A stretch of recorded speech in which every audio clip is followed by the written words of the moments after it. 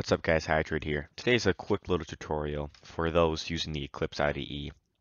If you're opening Eclipse and you get this thing, incompatible JVM, blah blah blah, version 11 or greater required, here's a simple easy way to fix it. What you're going to want to do is go to where Eclipse is. You can quickly do this by going to Properties, open the file location, and it should open right where Eclipse is, assuming you have it installed on your desktop or wherever you do on your computer. And once you get to that, then you're going to want to open the Eclipse configuration settings.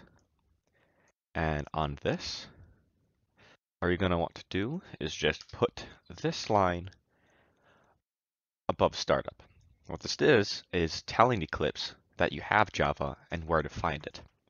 And this line may not be exactly where you have Java. So what you're going to want to do is find where you have your JDK file if you haven't, installed it yet. And there we go. Save that.